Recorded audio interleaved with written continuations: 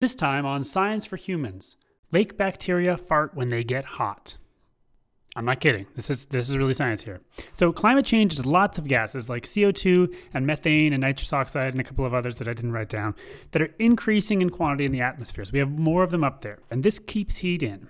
Now it works like this. I'm a heat wave, and I came from the sun, went all the way to Earth, and I hit the top of this speeding black Porsche, and I bounced all the way up in the atmosphere, and I'm like, sweet, I'm gonna get out of here. And on my way up, I ran into a methane molecule. The methane's all like, no, you won't, get back down there. And I'm like, oh. This is how methane blocks some of the heat that's trying to leave the Earth, and on the whole, makes things a little bit warmer.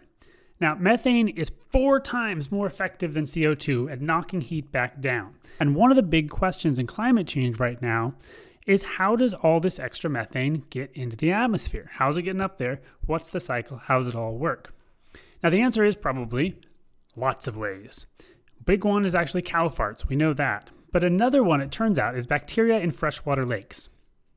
Now, like all living things, the bacteria that live in these lakes eat stuff, nom, nom, nom, and they digest stuff, and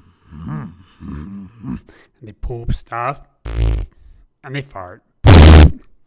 Now, on the whole, bacteria in lakes fart a whole bunch of different things, like CO2 and methane and hydrogen sulfide, which really stinks.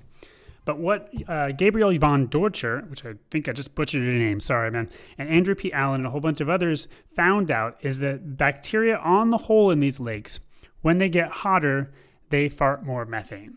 And specifically, they were able to figure out how much hotter. So if it's a degree hotter, they'll produce this many more methane molecules. Now, since climate change makes things hotter, and hotter makes more methane, and methane makes it hotter, they have what's called a feedback loop. And that's not good. Now, don't worry, it's not infinite, and the Earth isn't going to boil away from farting bacteria.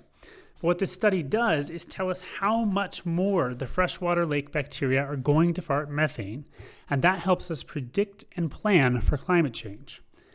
And it helps us account for one more piece of where all the methane comes in the big climate puzzle. So it turns out we really do care if those little guys get gassy, and that's not a lot of hot air. Thanks for watching Science for Humans. Please help us get better by doing 2 things real quick.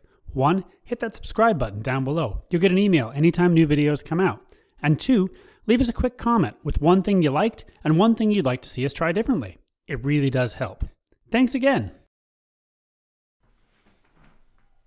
Science! That's my science song. Science song. Science for humans.